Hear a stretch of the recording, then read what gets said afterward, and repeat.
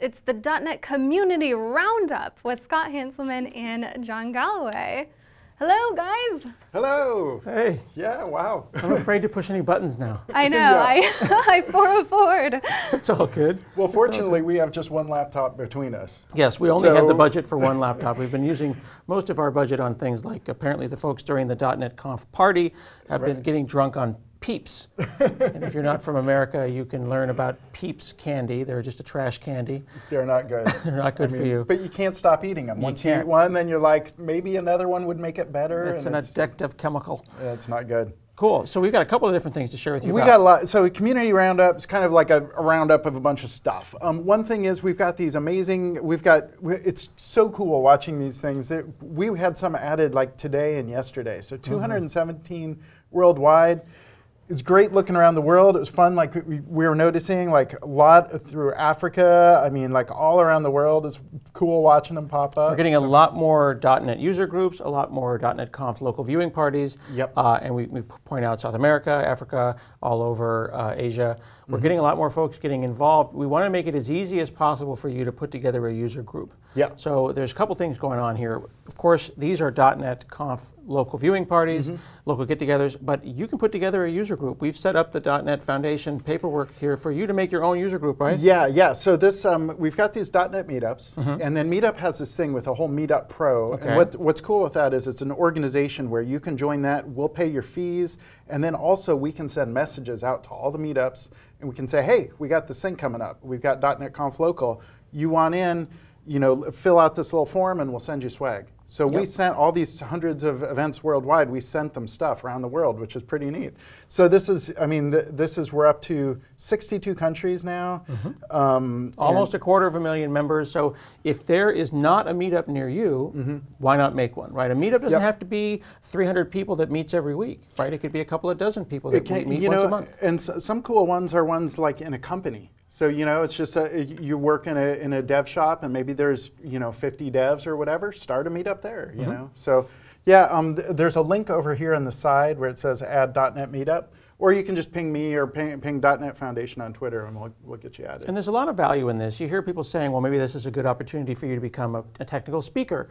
In fact, I think it's actually a really good opportunity to learn because when you can speak about a topic, you actually learn more about it because you prepare for the talk.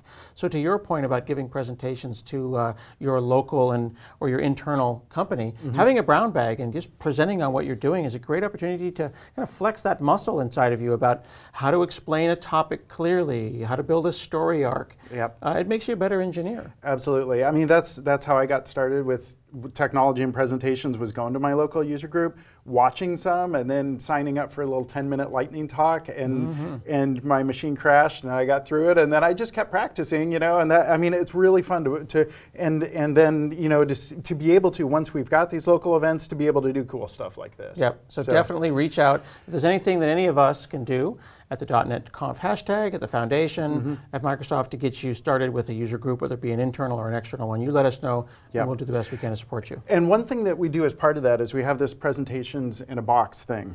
So you'll see today, we've been, as the speakers leave, after they finish their presentation, because you know presentation, they're updating their stuff right up to the last minute, right? So we've been dropping them all in here. They're .NET Conf 2019. These are all the ones from there. We also have some workshops, and you can see like the ASP.NET Core for Beginners was updated today. All of these, the Blazor and the ASP.NET Core App Workshop, have updates for .NET Core 3 on different branches. So those are actively updated by the product teams. And when we say presentations in a box, we're literally saying here it is, ready to go. You could go and present a full week on ASP.NET and structure that week however you wanted to do it. You could do this in an afternoon. It just depends on how you want to stretch that out. If you're a university professor or if you're teaching, you can certainly go in and put this into your curriculum. And as far as .NET Conf is concerned, if you wanted to present some of the content that we've just done in your local language, do that. Grab the slides. We'll try to give you all the slides. We'll give you all the code and all the support. And then you could go and present that to people who didn't get a chance to see .NET Conf. And if people do that in their own language, like let us know and we can help like get the word out for you. Right. Now a little trick that I do is all these kinds of things, if like for instance .NET Conf, you've seen Blazor talks presented by like Dan Roth, or you know, you've seen the keynote presented by Scott Hunter. You can grab these slides, you can watch the video, and practice. And that I do that. Like I'll say, hey, I'm giving a Blazor talk. Let me see, you know what I mean? And Yep. it's great structure. It's a great place to start with. And then make it your own. You can feel free to take any of these, fork them, change them, update them, and then if you have a workshop, if you created something, share it with us, because we also put in ebooks and third-party workshops. Yep, and we have some community, some workshops like this ACA.NET workshop.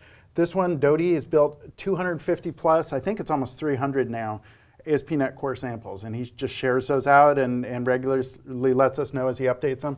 This one here, this ebook here, Shahed's built this out, and this was built out of weekly blog posts, and he wrote an entire book, and he's just given it away as a PDF, and we had him on the ASP.NET Community Stand-Up to talk about it. And it's just really cool to see, you know, how, so we try and share out what the community is doing in these different, you know, links they make available. And one thing I want to point out as well is that just because you're maybe not an expert or you're just learning, I'm still learning, you're still learning, even though we're making the product, we're still learning. Don't feel like you can't blog or write an ebook or get involved because you don't necessarily know the topic fully. You know your experience. You know how you have found it. So blog about your feelings about it. Blog about how it, you know, this is how we implemented ASP.NET in our company. This is how our migration to .NET Core went down. Here's what worked, here's what didn't, because your story, your unique experience is worth blogging about. And if you turn it into something like an ebook, we will definitely try to get the word out about it. And some of the best learning I've done is when I blogged, here's something I think I've learned, and someone says, that's pretty good, but did you know about this? And then it's like, oh, wow, I could do, you know what I mean? And it's a great way to reveal ways where you can improve even more. Absolutely. So one thing, speaking of learning, this is amazing. Yeah, so this is something we've been working on very, very hard, and we're very proud of this. You can actually get to this from a short URL, which is .net, so .net/videos. That's our short URL, and it'll redirect you here. You can also go to .net, click on Learning, it's under Videos. And what this is a series of videos exclusively for beginners. So you have to ask yourself, what does that mean? How beginner is beginner? Are we talking about 10-year-olds? Are we talking about people with some understanding? We try to go right down the middle because we feel that there are people who are learning software in college, and there are people who are learning software in boot camps. And sometimes they don't necessarily get the big picture, they don't get the full picture. So what we try to do is put together a kind of a Mr. and Mrs. Rogers Neighborhood style, slow-moving, friendly on-ramp into .NET. A lot of times we find ourselves speeding through File, New Project, right-click, deploy. Look, it worked. Okay, everybody, go, go, go. This is 101 content. I think a lot of our previous 101 content was really 201 content. Yeah. If you're not familiar with that nomenclature in universities in the US, of course you have first year of university, second year of university. This is very much first year. So I want you to check it out. C# 101 really just talks about the language, like literally down to the keyword. Not even thinking about .NET. I really liked watching these, the way that you built them up in a friendly way, and it takes a conscious effort to do that, right? Because it's very easy to focus on, here's what I know, I want to show off this new thing. But stepping back to the level of explaining a concept and doing, now's the right time, let's talk about what is this using thing here, or what is that? So I really feel like the approach you did here they're fun to watch. I appreciate that. And what was great was that we partnered everybody up here. We partnered everyone up to get a different perspective on what was going on. So if I use an acronym that maybe someone doesn't know, then my partner goes and says, well, hang on, what does that mean? There were a couple of times in the .NET one where Kendra said, well, wait, what's this mean? Or I said, hang on, let's do a whole video on just Hello World.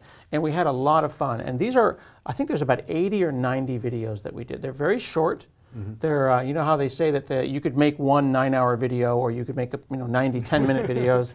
These are the ones that you can binge on. They're actually up on YouTube. They are also on Channel 9. So if YouTube is not available at your work or in your country, I want to make sure that we're going to we do recognize that we will have alternative downloads for everybody, as well as being able to download them all offline. So check those out. Those are our 101 videos. .net/videos. So speaking of the .net things that are new, we also added .net stand-up. So this is the ASP.NET and .NET community stand-up. We used to have, it was live.asp.net, and we didn't have a good kind of central place for doing for seeing all the different stand-ups that we do, because we've added in like Xamarin, we've added in desktop, all these because part of the advantage of .NET is you can build all kinds of stuff with it, right? And some of these are really, really important because you get to talk to people that you don't always see. You get to talk to the actual designer. So here we've got Kathleen Dollard sitting with Emo, and they're talking about the language and the runtime and the low-level stuff. So whatever topic you're into, whether it be building a web framework in the ASP.NET stand-up, or doing Xamarin and making a mobile application, or some of the internal details about actually designing the next version of C#, we've got the stand-up for you. These are the real people that are actually doing the work, which is really, really cool. Part of this, too, is we added support in here for these community links. So we're using the URL list, which Burke and Cecil built. And so this is a way where we can go in and share out, because we want to show off things the community is building. And as part of that, we list all these links here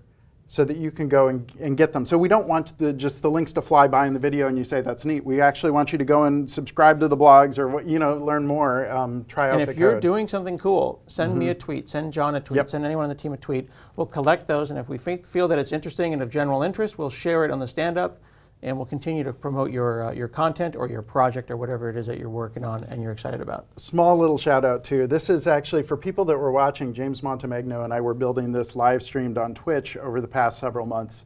And so we built this prototype out, and it actually ended up, we were able to transfer this over to the team, so that was fun. Cool. So, cool. All right. Well, so just along with .NET Foundation stuff, we've talked about it. We mentioned we had some announcements. Today we talked about AWS joining as a corporate sponsor. We also talked about this maturity model. And it's kind of involved. There's some blog posts and some docs and stuff. So you can go read through it. But the best thing is, if you want to get more involved in how the .NET Foundation works, in new policies, programs, and stuff we're building out, you can go and check out on the .NET Foundation website and click on membership. And is it hard to be a member? Do I need to pay lots of money? No, and this is something where I think I haven't communicated as well. If I don't have a credit card, no, I have like thousands of dollars? First of all, as you join, you have an opportunity to pay dues. And the default amount is $100. Are you paying Microsoft the dues? No. Okay, so Microsoft does not touch this money. It goes directly. .NET Foundation is a separate nonprofit. So it's a nonprofit. This is not money that Microsoft gets to use for stuff. Not at all. So it goes to things like sponsoring projects. We have some set aside. We're looking at doing things like sponsoring local events and stuff in the future. So this is money that's actually available to the board of directors, which is community elected. One of those out of 7 is Microsoft. The rest are community elected. So. Okay.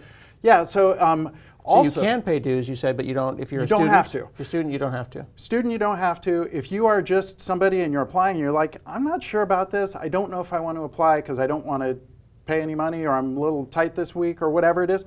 Don't pay any, or pay $5. Like, it's a sliding. And nobody will look at it. So you go through and no one will see it. Nobody will see it. So basically, if you go in and you say $10 is what I'm able to pay, then it checks off the thing, and the neg screen that says, hey, did you look at the dues, that goes away forever. Nice. Or if you say opt out, it says, great, you've seen it, we're done. So, and what do you get for membership? What is being a member of the That's a great question. foundation So some of the main things are, you can vote in the elections. We have annual elections.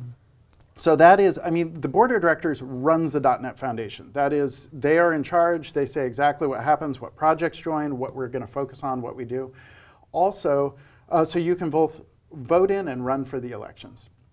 Another thing is, we have these action groups, and this is a way that you can become involved in things. So say you're interested in outreach and you would like to see more, more diversity in .NET ecosystem. We have an outreach group led by Sarah Chips, and they're actively working on things. What do we want to focus on? How can we get more people involved? And then there's other ones. There's this technical.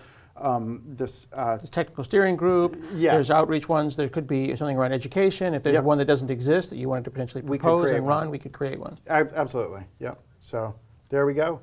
I need to make sure at the end of this we talk about the virtual attendee parties. But did you want to? So we have a little time here. There's a bunch of stuff going on. I wanted to point a couple of things out. May I take your? Yeah. I'm going to take your laptop over here and move it a little bit closer to me. Just don't brush the protective layer of dust off of the keyboard. It is just a filthy, filthy laptop. One of the things that I mentioned a little bit, I just wanted to talk about, which I thought was super fun, because I casually mentioned it during one of the Q&A, was I took this application. It was a PlayStation emulator. Someone had basically asked the question, well, I don't know if .NET's fast enough or whatever enough to emulate another computer. Right. And this very nice student went and created an emulator in C#. And it's up at GitHub, and you can go and check it out. It's called Project PSX. And what I thought was interesting about it was not just that .NET could go and emulate something like this. It was very, very fast. But I opened it up into Visual Studio Community, and it's important to remember that Visual Studio Community is free. Free, yep. That's free for open source, free for students, free for small businesses of a certain size. Check out the license. And I wanted to convert this from .NET 4.7.2, so Windows-specific .NET, over to .NET Core using WinForms, right? Because .NET Core, you can now swap .NET out from underneath WinForms, put .NET Core underneath, and see if I could get more perf. Yeah.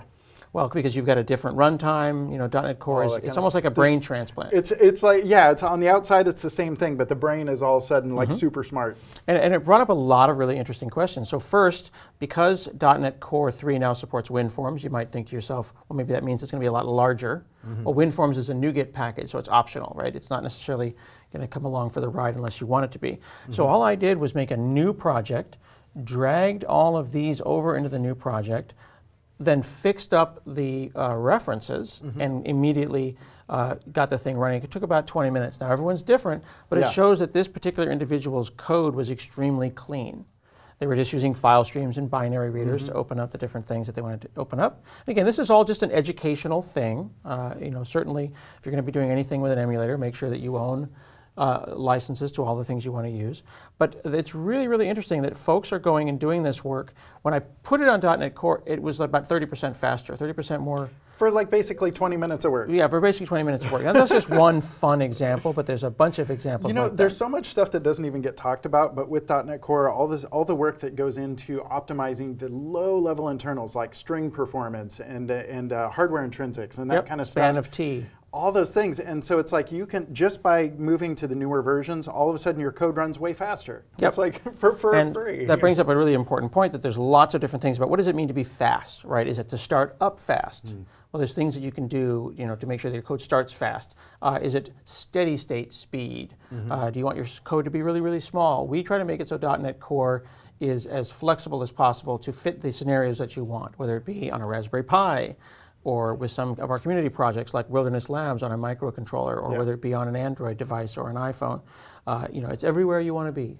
Speaking of which, I think there is an update on the schedule, and you're going to be showing off Wilderness Labs tomorrow morning? Yeah, so tomorrow at 7:30, towards the end of the evening on Twitch, I've got a brand new beta of Wilderness Labs Meadow. They got their beta 3. And this is a really, really interesting connected things platform. Again, not associated with us, but just from the community. But it's .NET. It is running .NET. So what it does, if you're familiar with, here you go, it's the full .NET standard on a microcontroller, not on a microprocessor. It's not a full computer. It is kind of like a single task device. It's real IoT. So instead of a Raspberry Pi, which runs a full version of Raspbian or a full version of Windows 10, this is just going to run your library. Integrates with your cloud however you want it to integrate with. And they gave me one of these. Here it is. It looks kind of like that. And I'm going to try to get some hello. And it's very early days. I got beta 3. Okay. But it's got a lovely deployment experience. You just plug it in over USB, you hit F5, it deploys, and you're basically flashing the firmware of the device, and it basically boots into .NET. Wow. But it's doing that compilation up front using Mono. So you can do something like this, say a temperature sensor, go and look at a threshold for that, and then look, a nice .NET event, temperature change with a anonymous lambda there, and you go and say, all right, when the temperature changes, update the LCD and tell me the temperature. So what's exciting about that is that for everyone who's watching this right now and you say, oh, I'm a C# developer and I do WinForms, or I'm a C# developer and I do, you know, MVC, you just became an embedded systems developer. Yeah. Or if you watch Shane Boyer's thing, you just became a Kubernetes developer. Right. That's what an ML developer or a game developer. Exactly. That's what I think is so exciting about .NET right now, is that we're all being able to take our existing knowledge and our existing experience. So if you learn C# today, you learn .NET today, you learn some of these great languages and great libraries, you can go and apply that anywhere from 64K to 64, I don't know, terabytes. You know, one other thing we mentioned talking about was the try.net and that kind of learn experience. Did you want to show some of that? Yeah, so try.net is interesting, and I just, you know, when I Google with Bing for stuff, I just put Hanselman after it all the time. It just makes it easier to find what you want. So Try.net Global Tool is this thing that powers the documentation as you go around to docs.microsoft.com. And you can go and get this global tool and check it out. It's really, really cool. In fact, you can just go and say .NET Tool install and install Try.net. And then you can say, in fact, .NET Try Demo, which is pretty cool. That allows you to run basically interactive documentation. It'll say local host, and you'll have your own docs locally writing .NET in the browser. That's a key thing. I think a lot of people have seen Try.net in the browser, in the docs, and they're like, okay, that's neat. Microsoft runs it or whatever, but are not aware that you can actually run it like locally on your own machine. It can work with a gist or whatever. And exactly. And what's exciting about it is that once you've got .NET in your machine, you've done your restores, and you've got all the NuGet packages that you need, you can go into airplane mode. You can take it home where you might have slow internet or no internet, and potentially run your workshop on your, off a USB key. The other thing that's really cool about it, if you just go to .NET and you hit Getting Started, you can see, of course, we've got our video series on the side there, and you say, all right, let's go Try.net in your browser. See where it says Code Editor is loading on the right-hand side there? That is Try.net that's going to show up. Look, and now I can go and say, hello, John, hit Run Code, and it shows up down here. And it is Try.net that is allowing it to happen there. My daughter's taking a computer class right now, and she was struggling with, reading definitions in a book, and it wasn't really clicking. And I just went directly to this, and I showed her some of this stuff. And I'm like, look here, this is a constant. This is it. You know what I mean? It's like, oh, it's like interactive. You can totally see it. So. Now, some of you might be saying, well, is that running Blazor? Is that running it really depends on the scenario, right? And that's the great thing about both Blazor and things like Try.net is that in some instances, you can go and compile that and run that entirely with WebAssembly. And in other instances, if you were going to do something that required more power, you could go and do that on the server and remote the results. I love that about Blazor, right? You've got both those options. You've definitely got a lot of choices. Yeah. So I want to make sure that people all do that. And also, if we go over to docs.microsoft.com, which we really can't say enough nice things about, Docs has just really come into its own in the last few years. Just people used to joke about how the docs were accurate but not helpful, and now it's like, this is the first place to go. So if they go over there and they go and click on Learn C#, they can go and see this introduction to C#, and we'll actually walk them through Hello World, numbers, branches, and loops. All of that will be done in the browser. Now here's the fun part, and here's where we get into the inception part of things, right? If I go in here and I say, let's learn about numbers and floating point and things like that, this tutorial is in fact the same tutorial that we run through. So if you I love that. See, so go to C# 101, go to .NET Core 101, and we'll walk through them with you interactively and learn along with you. That's the best. I love it. I love that because it's like, hey, I can do this, and then if I want to read more, it's in the docs. Yep. So. And it's not just 101 for C# and .NET. I want to point out we've got .NET Core versus the .NET Framework. What do you want to choose? What about Xamarin 101? This isn't one video. These are video series. There's 100 videos here, 85 videos, some huge number of videos. The number keeps going. The number. I'm going to just raise the number every time I see it, right? Here's Intro to Visual Studio. There's 5 videos. Intro to Containers and Docker with Shane and Lisa. Machine Learning, lots of those. What do we got here? Like 8 videos on machine learning. I'm going to just raise the number. There's 1,000 videos here available. There's Cam on Entity Framework. There's Bridget on .NET for Apache Spark. And we're going to have even more videos coming soon as well. So all of this free. Please check it out. Good stuff, indeed. So as we wrap up, I think we're like what's this party? What are we doing as a party? Yeah, so I heard there was a party. There is a code party. So you can follow the, first I got to find, I've got a tab here for it. So I've got a tab for everything. There are virtual attendee parties today and tomorrow. So you follow on Twitter the .NET Conf hashtag. You can watch live on Twitch. The cool thing is there's cool puzzles, there's trivia, and you can win big stuff, including like Xboxes and stuff. You're also interacting live. I think there's some product team people on there, like taking questions and stuff. And they are doing like prizes. And then I want to point out again, we've talked about this a little bit today, the technical treasure hunt. All of this at .NETconf.net/party. this technical treasure hunt, it's a scavenger hunt all over the internet. Yep. And some of it will require you to actually run some code. This was fun. We've been planning this stuff for months for .NET Conf, and it was so fun, like talking to the folks as they're like coming up with these. And everybody who completes all the challenges gets a certificate to the .NET Foundation store. Nice. And folks who can potentially win, I think there's a couple of Xboxes we talked about, and lots of different swag and cool stuff. Check out the clues at the bottom. There's links to all of the different friends and sponsors that are involved in the treasure hunt: Twilio, Telerik, Preemptive, Mobilize, Lead Tools, Gnostis, DocuSign, Dockerly, DevExpress, Contra Security, all of our friends and partners trying to make things fun during this virtual attendee party, where they're back in the back. Yeah. And they're eating a lot of candy and drinking soda pop. That's true. So I'm talking about the party folks like I'm talking about my kids. They're up there, they're eating soda pop. What are they doing they shouldn't be doing? But before we do that, why don't we actually take our friend Brian here we're going to head out and see some of the other folks, because it's not just two people in front of the camera here. Right. It's a cast of thousands that are involved. So why don't you join us, my friend, and we'll go and see our folks out here and hope that they're ready for us, because we're coming out the door. Yeah. This is our friends here in Building 25 at Channel 9. I'm glad Seth opened the door for me, Thank you because for I would have opening the pushed door, on it. You knew that. my You knew I would do that. Look at all these people. And the big panning wine shop. Yay! Everyone's just checking email. Look happier. What are you doing? Hey, there's snacks. There's no diabetes stuff. That's not inclusive. Diabetes kit. We need more sugar and caffeine. Oh, there's Tim Tams, though. I don't Hang know on. about those cupcakes. I didn't Somebody realize knocked that there them were over. Tim Tams. Here's the swag. I need to do a Tim Tam. We have straws. I'm going to get a Tim Tam, because you got to do the Tim Tam slam. You got that? And Tim Tam. Thank you, sir. Appreciate that. So we're going to head over to the party. We're going to show you this party down. Beth, tell us where to go. Come on back here. Come on this way. Coming into the Studio C. Are you drunk on Peeps?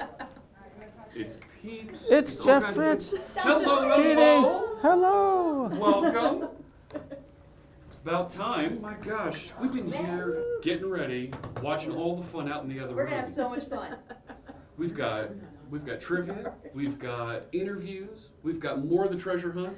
We got 40 prizes, I think, right? Oh my 40. God. And we've got Scott. I'm gonna wrap it up and give it to you, Jeff. It's all you, baby. Here we go. I'm gonna enjoy.